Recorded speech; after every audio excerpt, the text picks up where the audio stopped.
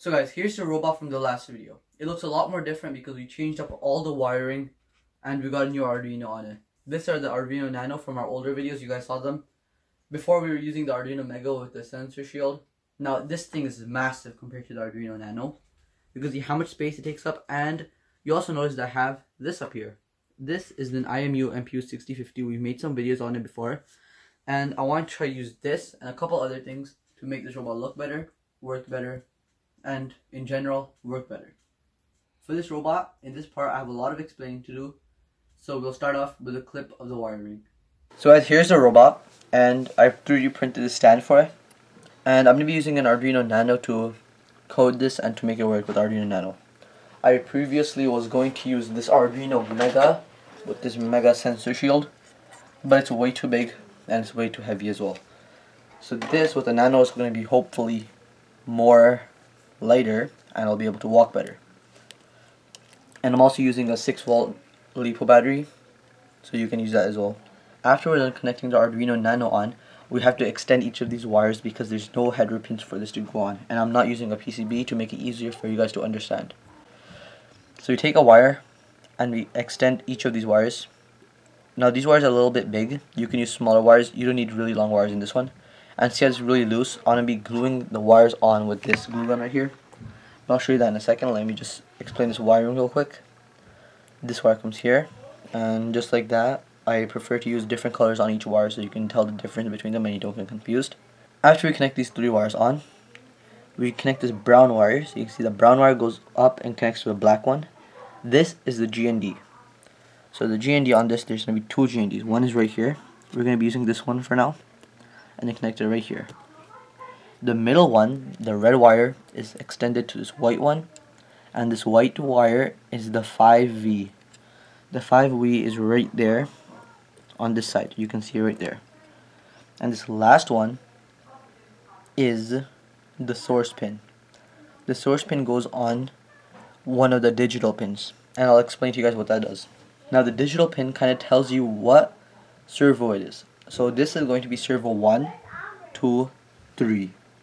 So servo number 1 is going to go on digital pin number 2. So technically whatever servo it is, just add a number to that, and that's the digital pin it'll go on to. So this is servo 1, 2, 3, 4, 5, 6, 7, 8, 9, and 10.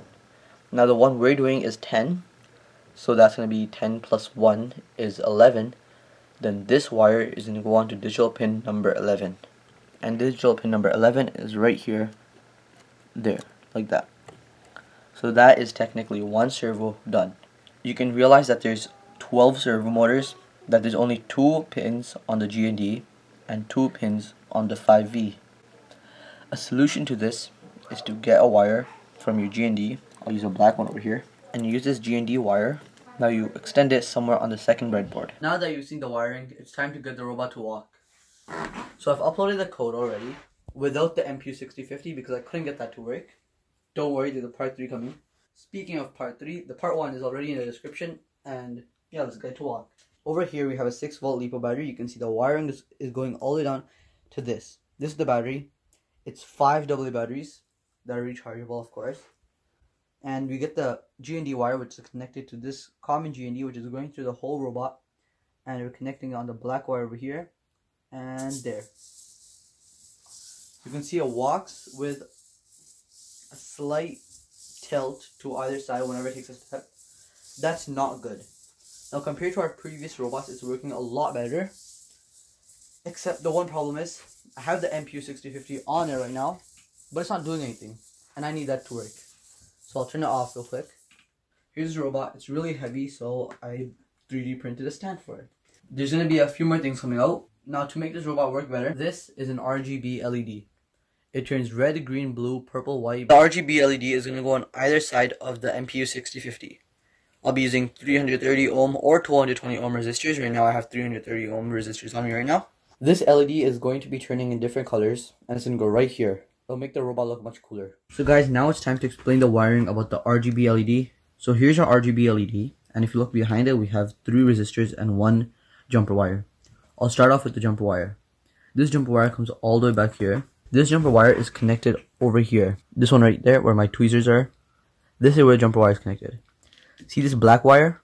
This black wire goes all the way up here and connects down to the GND that's down there. So this is the GND that is going to the RGB LED. The GND is on the longer pin. Now the 3 resistors. This resistor is connected to this yellow wire. This resistor is connected to the white wire. And this resistor is connected to this black wire over here. Now these 3 wires go back here to analog pin number 1, 2, and 3. 4 and 5 are being used by the IMU, which I haven't figured out yet. Okay guys, here's the robot. The LED's here. It's gonna walk with the LED on. Now the code that you see right now is the same code we used before, except we added the code for the LED on it. The code will be in the description, but for the next part, I'm going to be redesigning the body. I've already redesigned it. It's printing right now, but it'll take a while to print, so that'll be next part. I'll be getting rid of the top 4 servos, so these 4, as they create a lot of gear backlash. You move it a little bit from the top, and the bottom servo moves a lot more. And the only thing that's holding the whole leg on is just the shaft of this servo.